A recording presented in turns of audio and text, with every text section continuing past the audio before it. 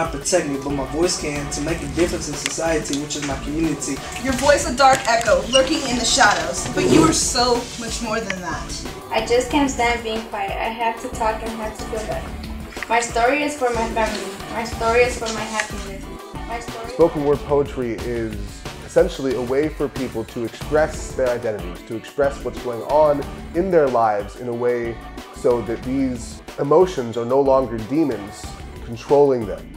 The mission of Digital Storytellers is to engage a new generation of informed, skilled, and creative leaders capable of harnessing the power of media to preserve their community's voice, share heritage and culture through the development of spoken word-based documentaries.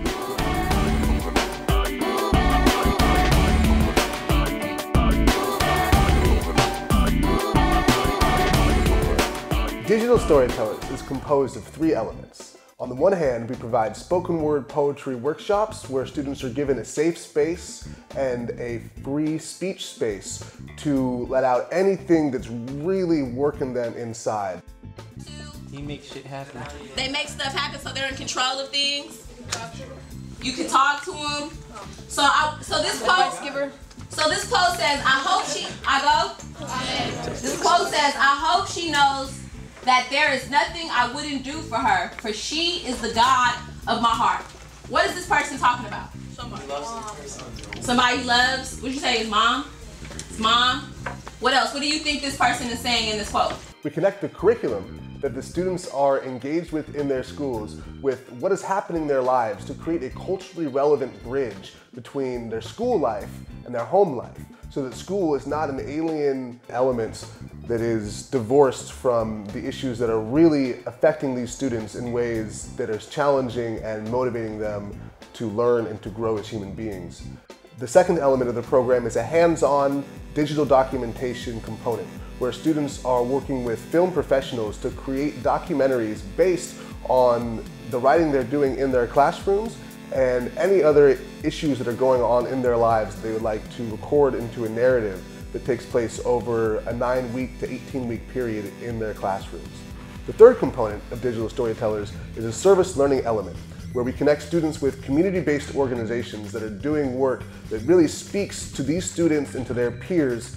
The focus of this is to reconnect the students with these community groups so that they can teach each other and learn from each other how best to benefit their communities.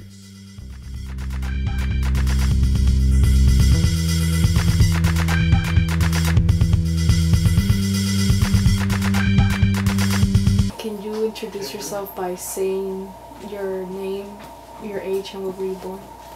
My name is Gonzalo Rocobo, and I am 41 years old, and I was born in Ohslund at Kaiser, but lived in Richmond all my life. So you weren't raised in Ohslund? No, just born there. That's just where the hospital at the time was, where we had where my parents had the health insurance. And what year was that? That was in 1970. How were things in Richmond at that time? It was kind of like towards the ending of kind of like the whole movement around change with people of color. My dad worked in the community. He was a community activist, working with the Latino community around education, around immigration. So I grew up around that during that time, during the 70s to the late 70s. Do you think things were better before or now? In Richmond, there is a profound problem of violence. We've found that students don't leave their houses. They go straight from school to home, don't go out at night. No one goes out at night in Richmond. The Bay Area Peacekeepers have first-hand understanding of the violence that goes on in Richmond and what it is that leads someone to choose to make their life part of a gang. With this first-hand understanding, they can create workshops, writing prompts with students that directly address these choice points, these moments where someone might decide being in a gang is the only option I have in my life. Now, with this ability to zero in on these moments of choice and to create narrative poetic reflections of those moments of choice, it gives the students a chance to see different options that they might have other than choosing a life that leads to more crime and violence. We were working inside of San Quentin and decided it was time to come back to our community because a lot of things were taking place, and we felt like we had the knowledge to be able to come share with the community about change. We designed it around being an organization that just focuses on violence and intervention and prevention, and giving kids an opportunity to be able to have a safe haven, someone to talk with, having access to individuals 24 hours a day. And not just playing with them, but teaching them something about change, where we developed a curriculum to help change the way that they think, so that they're able to make better decisions, that they're able to know how to set goals in their lives, to see the importance of education so that they're able to move on in life. And most of all, an organization that the priority was working with the youth. Over the years of me doing this work, I've been doing this work for about 21 years. Other organizations, it's a component, you know, the youth component, and they do other things, so it's important to them, but it's not the priority. So we wanted to make an organization in the Richmond, San Pablo area that was devoted and dedicated strictly to working with youth and young adults. The first time she ran, she screamed. Either mama didn't hear or mama didn't care because she swore she screamed. That was her mistake. Her lesson was learned. Don't run for what you deserve. Leave the door unlocked and slightly cracked. Under her nightgown, she wears no panties because he likes easy access. We're creating, in a sense, a distribution channel to allow these stories to be spread into the wider world, to allow for this empowerment and this pain that is happening to be a known fact throughout California. When I break down, I reveal myself with tears. You're not gonna see me drinking a 12-pack of beers. No sir, no ma'am. I respect who I am. It took me a whole bunch of years just to get me to where I stand. Trusting, know that's a big issue in my life.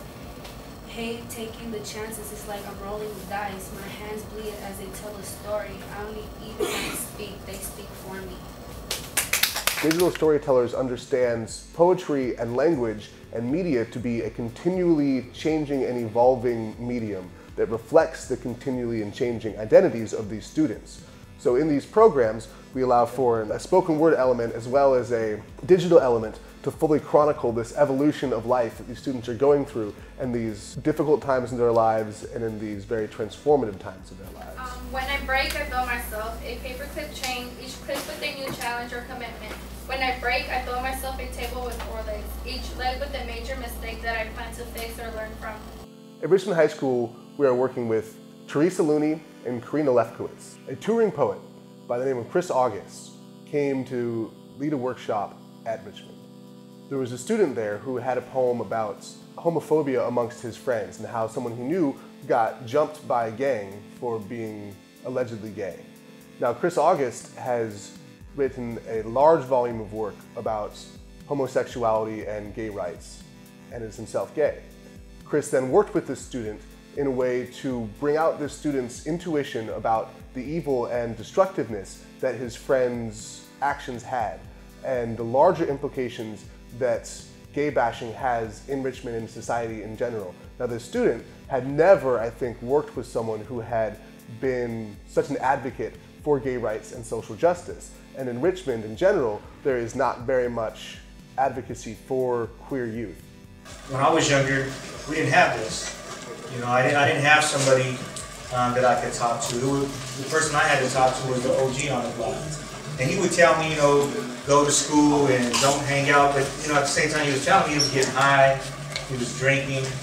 And then even my family members I come from, you know, in my family, my cousins and so forth, they were gang affiliated themselves. And, so they gave me the same advice, but they were telling me one thing, but they also, it was glamorized what they were doing too. They had the nice cars, you know, they had the money, they had the women, they had, you know, all the stuff. So you're telling me to go to school and do this, but it looks more exciting with the things that you're doing.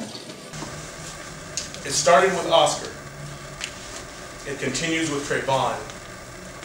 The last time I checked, as of 2012, there have been 30 minorities under the age of 25 slain by officers of the law in this year alone, in the last 5 months. Something that I've often said that Josh and I have actually talked about one time is, you know, the whole thing about 2012 being the end of the world. I was like, it's not the end of the world. It's the end of the world for minorities. And you know, like, how much younger does it have to get before something happens? Before something happens and it comes to a stop.